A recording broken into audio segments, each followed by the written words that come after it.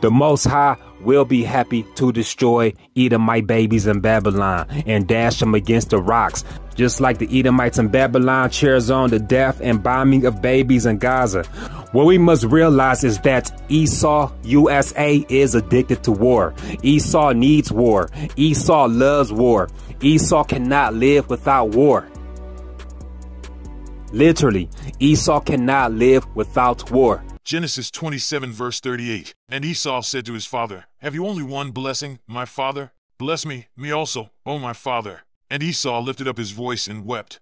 Verse 40. You will live by your sword, and you will serve your brother. But when you decide to break free, you will shake his yoke from your neck.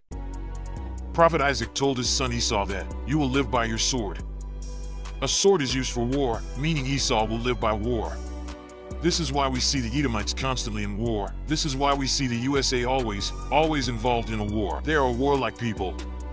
Before we continue, let's read about the destruction of Esau, aka the Edomites.